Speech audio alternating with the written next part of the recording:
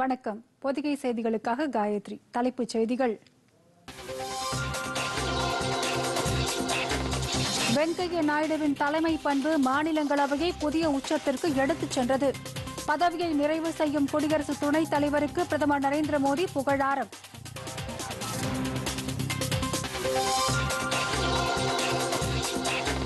எதிர்க்கட்சிகளின் எதிர்ப்புகளுக்கிடையே அறிமுகமானது மின்சார சட்ட திருத்த மசோதா. நாடாளுமன்ற நிலைக்குழுவுக்கு அனுப்பினார் மக்களவைத் தலைவர் ஓம் பிர்லா.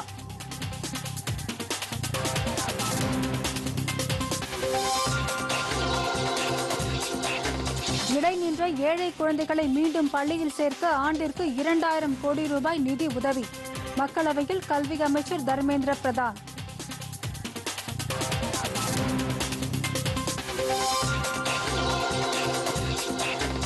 கடந்த 3 ஆண்டுகளில் இந்திய ராணுவத்தில் 1,46,000 பேர் பணியமர்த்தப்பட்டனர். மாநிலங்களவையில் மத்திய அரசு தகவல்.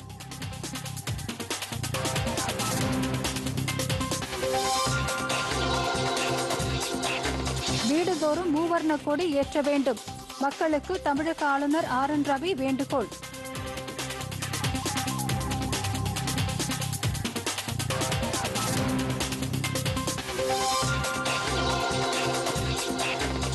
இன்று நிறைவடைகிறது பர்மிங்ஹாம் காமன்வெல்த் விளையாட்டுப் போட்டிகள். இறுதி நாளில் இந்திய வீரர் வீராங்கனைகள் 3 தங்கம் வென்று சாதனை.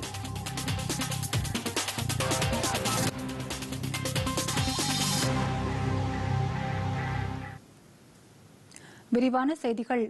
வெங்கையா நாயுடுவின் தலைமை பண்பு, கட்டுப்பாடு ஆகியவை மாநிலங்களவையை புதிய உச்சத்திற்கு எடுத்துச் சென்றுள்ளதாக பிரதமர் நரேந்திர மோடி கூறியுள்ளார். குடியரசு துணைத் தலைவரும் மாநிலங்களவை தலைவருமான வெங்கையா நாயுடுவின் பதவிக்காலம் வரும் 10ஆம் தேதியுடன் நிறைவடைய உள்ள நிலையில் மாநிலங்களவையில் இன்று அவருக்கு பணி நிறைவு வாழ்த்து வழங்கும் நிகழ்ச்சி நடைபெற்றது. வெங்கையா நாயுடுவின் பதவிக்காலத்தில் மாநிலங்களவையின் பணித்திறன் 70% அதிகரித்தது என்றும் 177 மசோதாக்கள் நிறைவேற்றப்பட்டன என்றும் அவர் கூறினார். வெங்கையா நாயுடுவின் அனுபவங்களின் மூலம் நாடு, ஜனநாயகம், சமுதாயம் ஆகியவற்றை பற்றி இளைஞர்கள் கற்றுக்கொள்ள முடியும் என்று கூறிய பிரதமர் நரேந்திர மோடி, மாநிலங்களவையில் அவரது பொறுப்பு நிறைவடைந்தாலும் நாட்டிற்கு தொண்டாற்றுவது தொடரும் என்று தெரிவித்தார். குடியரசுத் தலைவர், குடியரசு துணைத் தலைவர், மக்களவைத் தலைவர், பிரதமர் என நாட்டின் முக்கிய பதவிகளில் உள்ளவர்கள் அனைவரும் சுதந்திரத்திற்கு பின்னர் பிறந்தவர்கள் என்ற நிதர்சனத்தை இந்த சுதந்திர தினம் பெற உள்ளதாக அவர் தெரிவித்தார். இவர்கள் அனைவரும் எளிமையான சாதாரண குடும்பங்களிலிருந்து இந்த பொறுப்புக்கு வந்தவர்கள் என்றும் அவர் கூறினார். கட்சியின் தலைவர், மத்திய அமைச்சர், குடியரசு துணைத் தலைவர் என வெங்கையா நாயுடு ஏற்றுக்கொண்ட அனைத்து பொறுப்புகளிலும் திறம்பட செயலாற்றியவர் என்று பாராட்டிய பிரதமர் நரேந்திர மோடி, அவரது ஒருவரி விமர்சனங்கள் அனைவரையும் கவர்ந்தது என்று தெரிவித்தார். பல மொழிகளில் புலமை பெற்ற வெங்கையா நாயுடு அபாரமான பேச்சாற்றல் மிக்கவர் என்றும் புகழாரம் சூட்டினார்.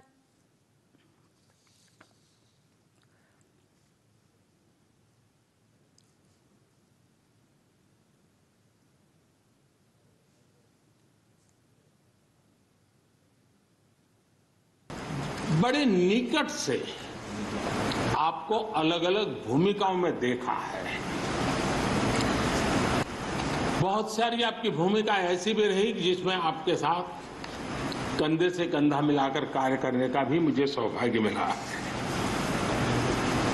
पार्टी कार्यकर्ता के रूप में आपकी वैचारिक प्रतिबद्धता रही हो, एक विधायक के रूप में आपका कामकाज हो, सांसद के रूप में सदन में आपकी सक्रियता हो.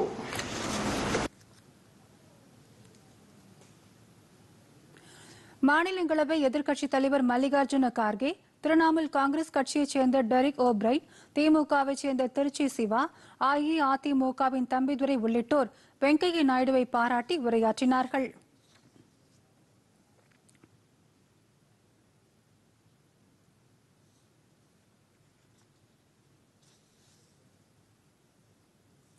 காமன்வெல்த் விளையாட்டுப் போட்டிகளில் இன்று இந்தியாவிற்கு தங்கப் பதக்கத்தை வென்று தந்த வீரர்கள் மற்றும் வீராங்கனைகளுக்கு குடியரசுத் தலைவர் திரௌபதி முர்மு, பிரதமர் நரேந்திர மோடி, மத்திய தகவல், ஒலிபரப்பு மற்றும் விளையாட்டுத்துறை அமைச்சர் அனுராக் தாக்கூர் ஆகியோர் வாழ்த்து தெரிவித்துள்ளனர்.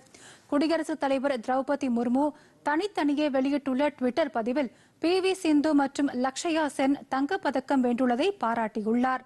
எதிர்காலத்தில் அவர்களது முயற்சிகள் அனைத்திலும் வெற்றி ஈட்ட வேண்டும் என்று அவர் வாழ்த்து தெரிவித்துள்ளார்.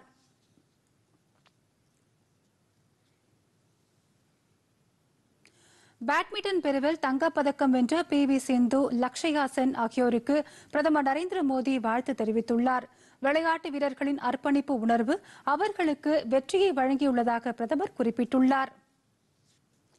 மத்திய அமைச்சர் அனுராக் சிங் தாக்கூர் வெளியிட்டுள்ள வாழ்த்துச் செய்தியில் PV சிந்து மீண்டும் ஒருமுறை நாட்டிற்காக தங்கம் வென்று வரலாறு படைத்துள்ளதாக கூறியுள்ளார்.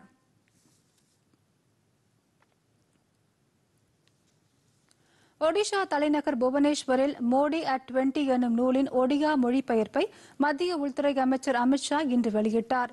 இந்நிகழ்ச்சியில் உரையாற்றிய அமித்ஷா, பிரதமர் நரேந்திர மோடி குஜராத் முதலமைச்சராக பொறுப்பேற்றது முதல் 20 ஆண்டு கால இடைவிடாத அரசு பொறுப்பை திறம்பட வகித்து வருவதாக கூறினார்.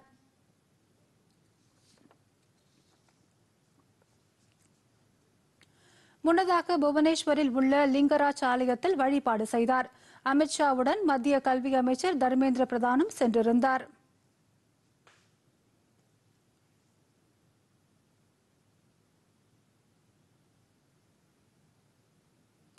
கட்டாக்கிலிருந்து விடுதலை போராட்ட வீரர் நேதாஜி சுபாஷ் சந்திரபோஸ் பிறந்த ஒடியா பஜாருக்கு சென்ற அமித்ஷா அங்குள்ள அவரது சிலைக்கு மாலை அணிவித்து மரியாதை செலுத்தினார். சுபாஷ் சந்திரபோஸின் அருங்காட்சியகத்திலும் சென்று அவர் பார்வையிட்டார்.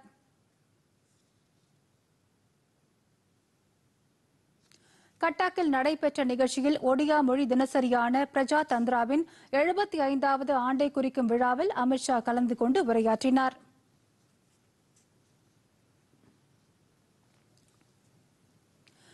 மின்சார திருத்த சட்ட மசோதாவை நாடாளுமன்ற நிலைக்குழுவின் ஆய்வுக்கு மக்களவை அனுப்பியுள்ளது. மக்களவையில் இன்று எதிர்க்கட்சி உறுப்பினர்களின் எதிர்ப்புக்கு இடையே எரிசக்தித்துறை அமைச்சர் RK சிங் மசோதாவை தாக்கல் செய்தார். மின்சார சில்லறை விநியோகத்தில் போட்டியை ஏற்படுத்தும் வகையில் தாக்கல் செய்யப்பட்ட இந்த மசோதா மின் விநியோகத்தில் தனியார் நிறுவனங்களை அனுமதிக்க வகை செய்கிறது. ஒத்திசைவு பட்டியலில் மாநிலங்களவையின் அதிகாரத்தில் தலையிடுவதாக இந்த மசோதா அமையும் என்று கூறி காங்கிரஸ் கட்சியின் மணீஷ் திவாரி, திமுகவின் TR பாலு, திரிணாமுல் காங்கிரசின் சவுகத் ராய், RSPயின் பிரேமச்சந்திரன் ஆகிய எதிர்க்கட்சி உறுப்பினர்கள் இதனை எதிர்த்தனர். எதிர்க்கட்சி உறுப்பினர்கள் அனைவரது கருத்துக்களும் நிலைக்குழுவில் விவாதிக்கப்படும் என்று எரிசக்தித்துறை அமைச்சர் பதிலளித்தார்.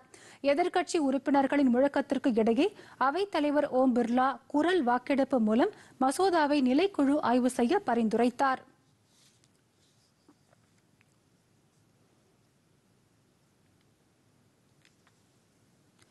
இடைநின்ற ஏழை குழந்தைகளை மீண்டும் பள்ளியில் சேர்க்க ஆண்டிற்கு 2000 கோடி ரூபாய் நிதி உதவியை மத்திய அரசு வழங்கி வருவதாக கல்வி அமைச்சர் தர்மேந்திர பிரதான் கூறியுள்ளார். மக்களவையில் கேள்வி நேரத்தின் போது இதை தெரிவித்த அவர், சமூக பொருளாதார ரீதியில் பின்தங்கியுள்ள பிரிவுகளைச் சேர்ந்த மாணவர்கள் குறித்த தரவுகள் சேகரிக்கப்பட்டு வருவதாக தெரிவித்தார். இந்த மாணவர்களுக்கு தேசிய திறந்தநிலை கல்வி நிறுவனங்களில் கல்வி வழங்கப்படும் என்றும் அவர் கூறினார். கோவிட் பெருந்தொற்றால் பெற்றோரை இழந்த குழந்தைகளுக்கு கல்வி கற்க மாதந்தோறும் உதவித்தொகை வழங்கப்படும் என்றும் அந்த குழந்தைகள் 23 வயதை அடைந்த பின்னர் 10 லட்சம் ரூபாய் PM கேர்ஸ் நிதியிலிருந்து வழங்கப்படும் என்றும் அமைச்சர் தெரிவித்தார்.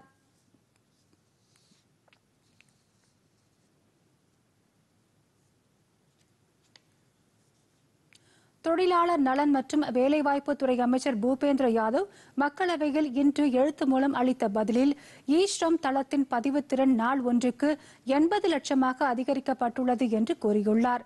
ஆரம்பத்தில் இந்த பதிவுத்திறன் நாள் ஒன்றுக்கு 10 முதல் 15 லட்சமாக இருந்தது என்றும் அவர் தெரிவித்தார். நாட்டில் அமைப்புசாரா தொழிலாளர்கள் தேசிய தரவுகளை உருவாக்குவதற்காக கடந்த ஆண்டு ஆகஸ்ட் மாதம் இந்த தளம் உருவாக்கப்பட்டது.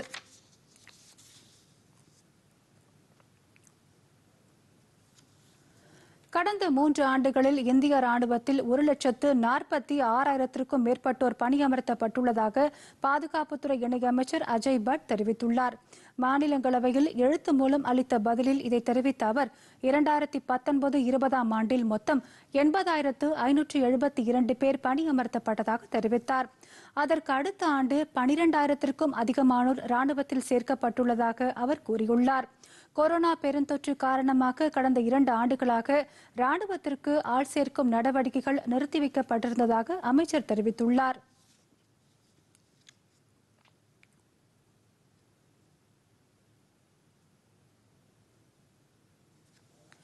மிக குறைந்த செலவில் நாட்டின் தொலைத்தொடர்பு கட்டமைப்பு உலகிலேயே 2வது இடத்தை பிடித்துள்ளது என்று மத்திய தொலைத்தகவல் தொடர்புத்துறை இணையமைச்சர் தேவ்சன் சௌஹான் கூறியுள்ளார்.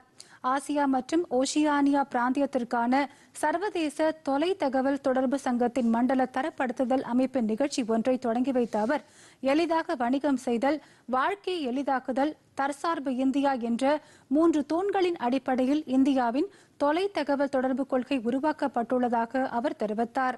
5G அலைக்கற்றை ஏலத்தின் வெற்றி அரசின் கொள்கைகளுக்கு தொழில்துறை அளித்த நம்பிக்கை வாக்காகும் என்றும் அமைச்சர் தெரிவித்தார். இந்த அமைப்பின் கூட்டம் 9ஆம் தேதி முதல் 12ஆம் தேதி வரை நடைபெறுகிறது. சிறிய இடைவேளைக்கு பிறகு செய்திகள் தொடரும்.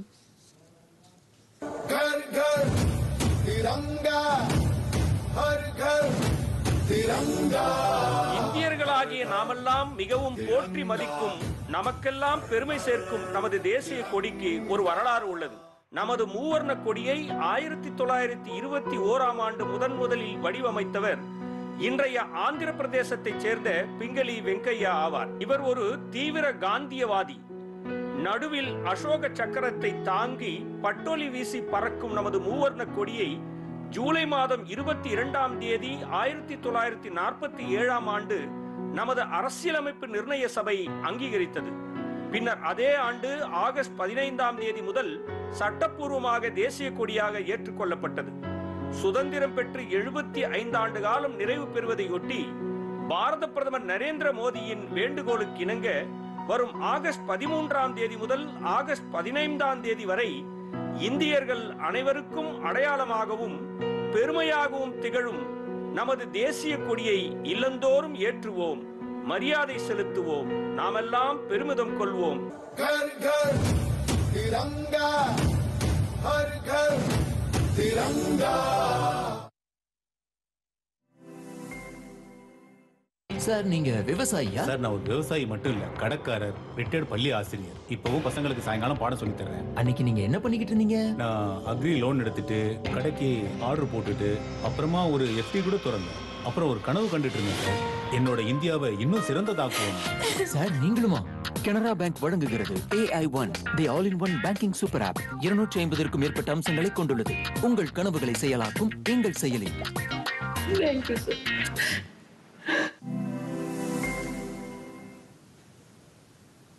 செய்திகள் தொடர்கின்றன. தேச விடுதலையின் 75வது ஆண்டு பெருவிழாவையொட்டி இல்லந்தோறும் மூவர்ண கொடியை ஏற்றுமாறு தமிழக ஆளுநர் RN ரவி பொதுமக்களை கேட்டுக் கொண்டுள்ளார். இதுகுறித்து ஆளுநர் எமது பொதிகை தொலைக்காட்சிக்கு அளித்துள்ள செய்தியின் ஒரு பகுதியை இப்போது காணலாம். Gratitude to our freedom fighters is called Har Ghar Tiranga, Illam Thorum Muvarna Kodi. I appeal to you all to celebrate Azadi Ka Amrit Mahotsav, Sutantra Tirunal, Amut Peruvida, and hoist our tricolor national flag proudly in every home and express our sincere gratitude to our brave freedom fighters. Friends, our country has decided to express our gratitude to all those brave freedom fighters by proudly hoisting our national flag on each housetop from 13th to 15th August.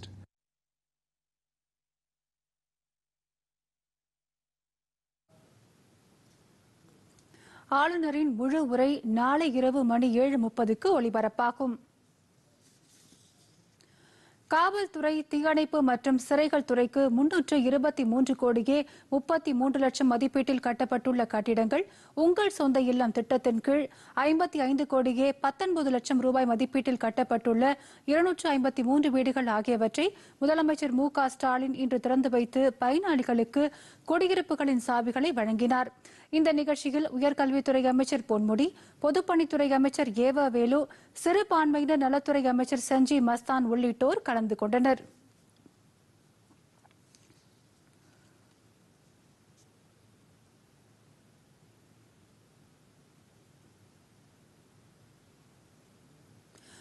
தலைமைச் செயலகத்தில் நடைபெற்ற மற்றொரு நிகழ்ச்சியில் மாநில அளவில் பட்டு மற்றும் பருத்தி ரகங்களுக்கான சிறந்த கைத்தறி நெசவாளர்கள் விருதுகள், ஏற்றுமதியாளர் விருதுகளை முதலமைச்சர் மு.க.ஸ்டாலின் வழங்கி உயர்த்தப்பட்ட பரிசுத் தொகைக்கான காசோலைகள், கேடயங்கள் மற்றும் பாராட்டு சான்றிதழ்களை வழங்கினார்.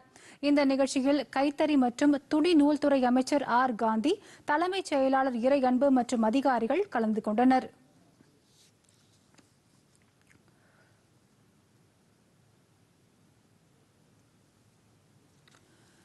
சென்னையில் தனியார் கல்லூரி மாணவர்கள் 20,000 பேர் ஒரே நேரத்தில் தேசிய கொடியை ஏந்தி சுதந்திர போராட்ட வீரர்களுக்கு மரியாதை செலுத்தினர். வேலப்பன்சாவடியில் உள்ள ஒரு தனியார் கல்லூரியில் நடைபெற்ற நிகழ்ச்சியில் மாநில பிஜேபி தலைவர் அண்ணாமலை சிறப்பு விருந்தினராக கலந்து கொண்டார். விழாவில் உரையாற்றிய அவர், வருகிற 13ஆம் தேதி முதல் 15ஆம் தேதி வரை இல்லந்தோறும் தேசிய கொடிகள் பட்டொளி வீசி பறக்க வேண்டும் என்று கேட்டுக் கொண்டார்.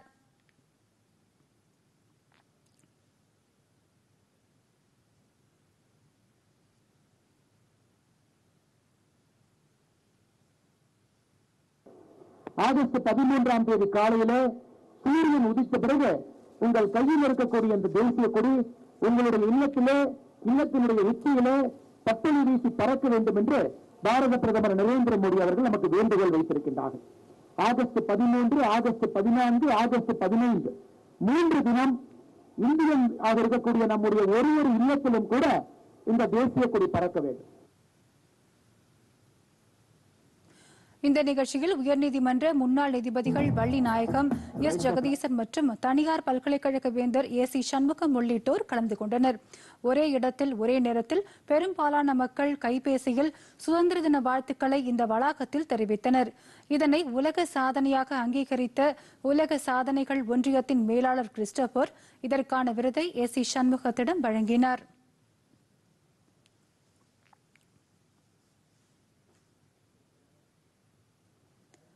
தொடர்வது விரைவுச் செய்திகள். மயிலாடுதுறை மாவட்டம் சீர்காழி அருகே கொள்ளிடம் ஆற்றின் வெள்ளப்பெருக்கு காரணமாக பாதிக்கப்பட்ட கரையோர கிராமங்களை ஆய்வு செய்த மாநில அமைச்சர்கள் ரகுபதி மற்றும் சி.வி. கணேசன் இருவரும் பொதுமக்களுக்கு ஆறுதல் கூறினர். நிவாரண முகாம்களில் தங்க வைக்கப்பட்டுள்ள பொதுமக்களுக்கு தேவையான உதவிகள் கிடைக்கிறதா என்று கேட்டறிந்த அமைச்சர்கள் விரைவில் இந்த பகுதியில் நிரந்தர புயல் பாதுகாப்பு மையம் அமைக்கப்படும் என்று தெரிவித்தனர். தண்ணீரில் மூழ்கி சேதமடைந்துள்ள விளைநிலங்கள் குறித்து முழு கணக்கெடுப்பு நடத்தப்பட்டு உரிய நிவாரணம் வழங்கப்படும் என்றும் அமைச்சர்கள் உறுதியளித்தனர். தூத்துக்குடி மாவட்டம் ஸ்ரீவைகுண்டம் அருகே ஆதிச்சநல்லூரில் நடைபெற்று வரும் 4ஆம் கட்ட அகழ்வாராய்ச்சியில் தங்கம் கண்டுபிடிக்கப்பட்டுள்ளது.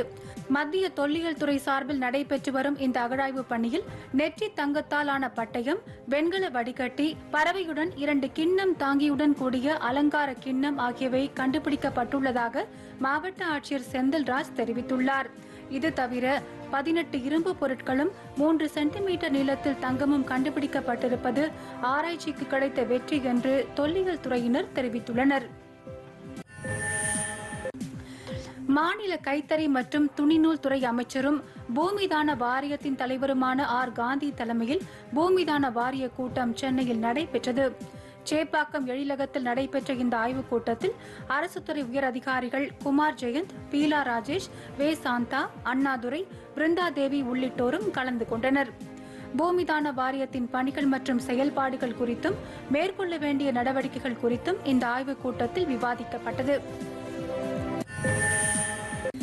தஞ்சாவூரில் மதுவிலக்கு மற்றும் ஆயத்தீர்வுத்துறையின் சார்பில் போதைப் பொருள் தடுப்பு விழிப்புணர்வு மனித சங்கிலி பேரணி நடைபெற்றது. ரயில் நிலையத்தில் இருந்து பழைய பேருந்து நிலையம் வரை நடைபெற்ற மனித சங்கிலி பேரணியில் மாவட்ட ஆட்சித்தலைவர் தினேஷ் பொன்ராஜ் ஆலிவர் மற்றும் மாவட்ட கண்காணிப்பாளர் ரவலி பிரியா இருவரும் மாணவ மாணவிகளுடன் கைகோர்த்து பங்கேற்றனர். போதைப் பொருட்களின் தீமைகள் குறித்த விழிப்புணர்வு துண்டு பிரசுரங்கள் பொதுமக்களுக்கு விநியோகிக்கப்பட்டன. தமிழக வனத்துறையில் காலியாக இருக்கும் வனக்காவலர்கள் பணி நியமனத்தில் பழங்குடியின மக்களுக்கு முன்னுரிமை அளிக்கப்படும் என்று மாநில வனத்துறை அமைச்சர் கே. ராமச்சந்திரன் தெரிவித்துள்ளார். உதகமண்டலத்தில் வனத்துறையினர் ஏற்பாடு செய்திருந்த சர்வதேச பழங்குடியினர் தின விழாவில் பங்கேற்று பேசிய அமைச்சர், அந்தந்த பகுதிகளில் வாழும் பழங்குடியின மக்களுக்கு வேலைவாய்ப்புகள் உருவாக்கி கொடுக்கப்படும் என்றார். மாவட்ட ஆட்சியர் அம்ரித் தலைமையில் நடைபெற்ற விழாவில் அரசின் நலத்திட்ட உதவிகளை பழங்குடியின பயனாளிகளுக்கு அமைச்சர் ராமச்சந்திரன் வழங்கினார்.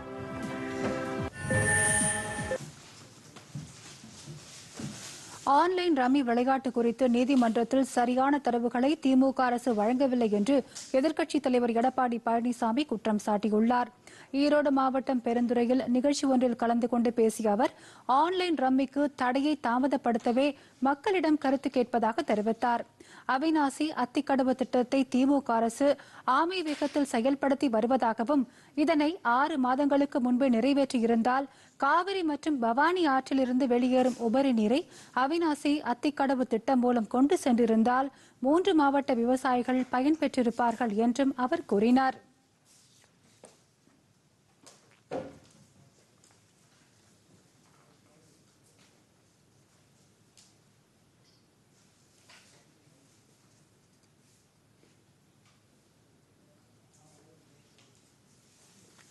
கொரோனா தடுப்பூசிகளின் எண்ணிக்கை 206 கோடியே 56 லட்சத்தை தாண்டியுள்ளதாக மத்திய சுகாதார அமைச்சகம் தெரிவித்துள்ளது.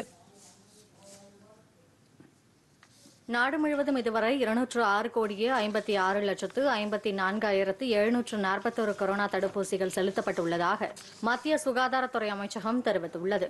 கடந்த 24 மணி நேரத்தில் 34,25,330 தடுப்பூசிகள் செலுத்தப்பட்டுள்ளன. 12 வயது முதல் 14 வயது வரை உள்ள சிறார்களுக்கு முதல் தவணையாக 3,95,17,944 தடுப்பூசிகளும், இரண்டாம் தவணையாக 2,87,29,649 தடுப்பூசிகளும் செலுத்தப்பட்டுள்ளன. நாடு முழுவதும் இதுவரை 10,88,03,638 பூஸ்டர் தடுப்பூசிகள் செலுத்தப்பட்டுள்ளதாக மத்திய சுகாதாரத்துறை அமைச்சகம் தெரிவித்துள்ளது. தமிழகத்தில் பூஸ்டர் தடுப்பூசிகள் உட்பட 12,81,81,358 தடுப்பூசிகள் செலுத்தப்பட்டுள்ளன. புதுச்சேரியில் இதுவரை 19,04,213 தடுப்பூசிகள் செலுத்தப்பட்டுள்ளதாக அறிவிக்கப்பட்டுள்ளது.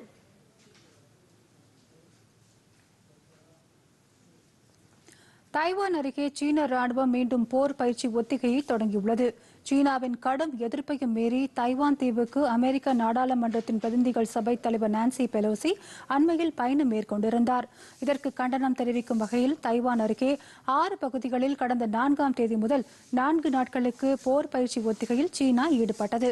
சீனா தைவான் இடையே போர் பதற்றம் தணியும் என எதிர்பார்க்கப்பட்ட சூழலில் சீனா மீண்டும் போர் பயிற்சி ஒத்திகையில் ஈடுபட்டுள்ளது. நீர்மூழ்கி கப்பல் மற்றும் விமானம் தாங்கி கப்பல்களை வலம் வர செய்துள்ள சீனா ஏற்கனவே 100 போர் விமானங்களையும் 10 போர் கப்பல்களையும் களமிறங்கி தைவான் மீது தாக்குதல் நடத்தும் வகையில் மிரட்டியது. இதனிடையே சீனா மீண்டும் போர் பயிற்சி ஒத்திகையில் ஈடுபட்டுள்ளதால் தங்களுக்கு உதவுமாறு உலக நாடுகளுக்கு தைவான் அதிபர் சாய்லிங் வென் வேண்டுகோள் விடுத்துள்ளார். தற்போது நிலவும் சூழல்களை தைவான் அரசும் ராணுவமும் உன்னிப்பாக கவனித்து வருவதாக தைவான் அதிபர் சாங் லிங் வென் தெரிவித்துள்ளார்.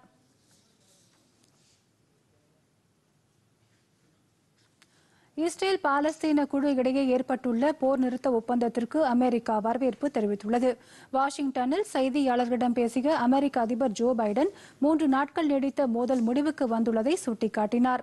போர் நிறுத்த ஒப்பந்தத்திற்கு உதவி செய்த எகிப்து அதிபர் அப்தல் ஃபெட்டா அல் சிசிக்கு ஜோ பைடன் நன்றி தெரிவித்தார்.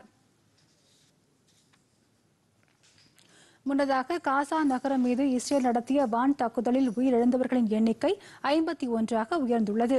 இவர்களில் 24 பேர் தீவிரவாத குழுக்களைச் சேர்ந்தவர்கள் என்று முதற்கட்ட தகவல்கள் தெரிவிக்கின்றன.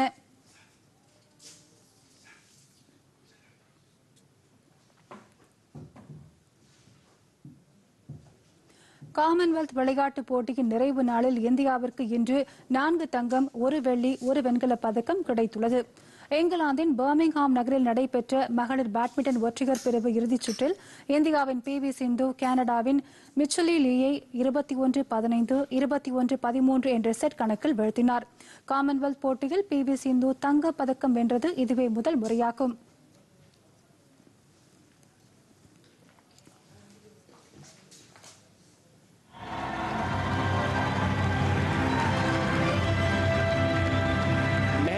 गेम हारी और आज 125 करोड़ दिल जीती। इकलौता ऐसा लक्ष्य था जो अब तक हासिल नहीं कर पाई थी। अब तैयार भारत के राष्ट्रीय ஆடவர் பேட்மிண்டன் ஒற்றையர் பிரிவு இறுதிச் சுற்றில் இந்தியாவின் லக்ஷ்யா சென் மலேசியாவின் ஜியோவை 19-21, 21-9, 21-16 என்ற செட் கணக்கில் தோற்கடித்து தங்கம் வென்றார். Few days ago, and now he has a gold medal to add to that burgeoning collection. Brilliant play and fantastic to watch also. But what a treat that final was. Huge credit to both Sen and Izzy.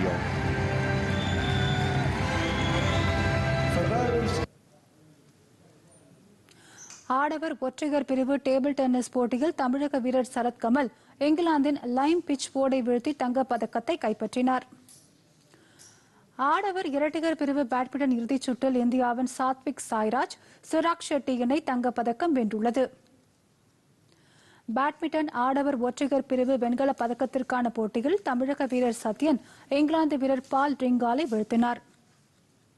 பதக்கப்பட்டியலில் India 22 தங்கம், 16 வெள்ளி மற்றும் 23 வெண்கலம் என மொத்தம் 61 பதக்கங்களுடன் 4வது இடத்தில் உள்ளது.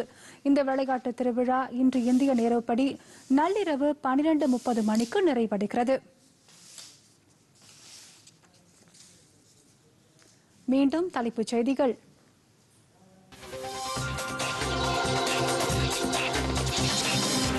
வெங்கையா நாயுடுவின் தலைமை பண்பு மாநிலங்களவையை புதிய உச்சத்திற்கு எடுத்துச் சென்றது. பதவியை நிறைவு செய்யும் குடியரசு துணைத் தலைவருக்கு பிரதமர் நரேந்திர மோடி புகழாரம்.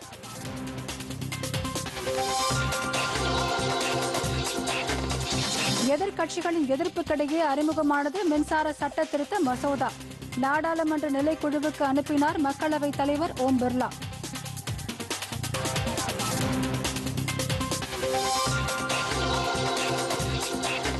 இடைநின்ற ஏழை குழந்தைகளை மீண்டும் பள்ளியில் சேர்க்க ஆண்டிற்கு 2000 கோடி ரூபாய் நிதி உதவி. மக்களவையில் கல்வி அமைச்சர் தர்மேந்திர பிரதான்.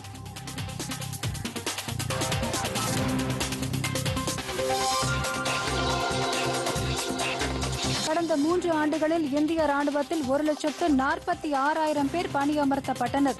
மாநிலங்களவையில் மத்திய அரசு தகவல்.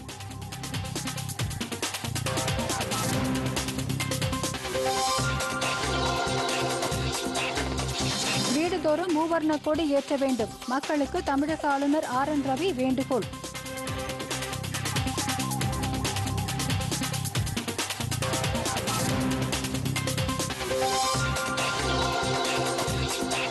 இன்று நிறைவடைகிறது பர்மிங்ஹாம் காமன்வெல்த் விளையாட்டுப் போட்டிகள்.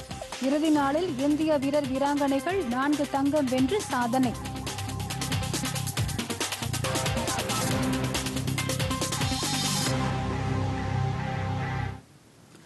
பொதிகை செய்திகளை யூடியூபில் தமிழ் நியூஸ் தூர்தர்ஷன் என்ற சேனலிலும், முகநூலில் டிடி பொதிகை நியூஸ் என்ற பக்கத்திலும், ட்விட்டரில் டிடி நியூஸ் சென்னை என்ற பக்கத்திலும், இன்ஸ்டாகிராமில் டிடி பொதிகை நியூஸ் என்ற பக்கத்திலும் காணலாம். மேலும் உங்கள் கருத்துக்களை newsddtamil@gmail.com என்ற மின் அஞ்சலிலும் தெரிவிக்கலாம். இத்துடன் செய்திகள் நிறைவடைகின்றன. மீண்டும் செய்திகள் இரவு 10 மணிக்கு. வணக்கம்.